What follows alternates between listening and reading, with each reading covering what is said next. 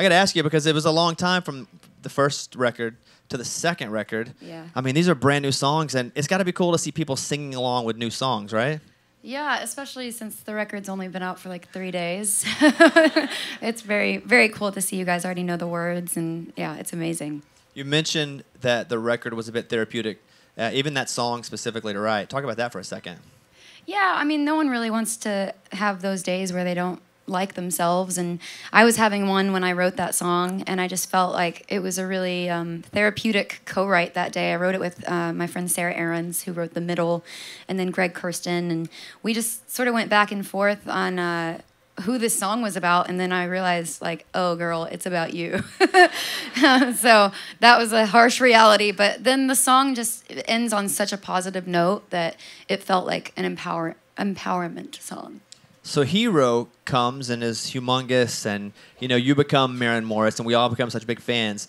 But that was 3 years ago, right? Like so much has changed from you writing that record to you writing this record. Like your life has changed in many ways. Yeah. So talk about that, where you are now compared to where you were then. I mean, I still have my like sass and Texan in me, but I also have gotten married in the last year and fallen in love, and so there's a lot more love on this record represented. And yeah, a lot's changed in my life, but also just the industry's changed, the culture of music has changed so much in 3 years that I just felt like I wanted to put something out extremely honest and like uplifting, because it's crazy times sometimes we live in, and I just felt like this was a good medicinal record to put out. When you mentioned you were married, I heard like 7 whoops in the crowd. I also whoop at her husband. I love him.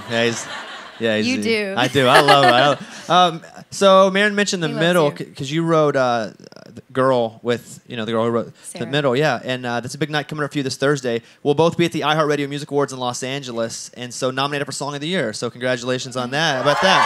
Thanks. Also, Best Collaboration and Dance Song of the Year for Middle and Country Song of the Year for Rich. And not only that, you're presenting Taylor Swift with Tour of the Year. Her Reputation Stadium Tour became the highest grossing by a woman ever, which is pretty cool. Yeah. And so that's going to be a big deal. Yeah. So you can watch the iHeartRadio Music Awards on Fox this Thursday at 8 p.m. Eastern and Pacific. Maren will be there. Not that you care, but I'll be there. And it'll be a big deal. And I think that now we should just go to another song. I want to hear another song. You guys want another song or no? Let's do it. I mean, because we can go home. It's up to you guys. All right. We're just warming up, I promise.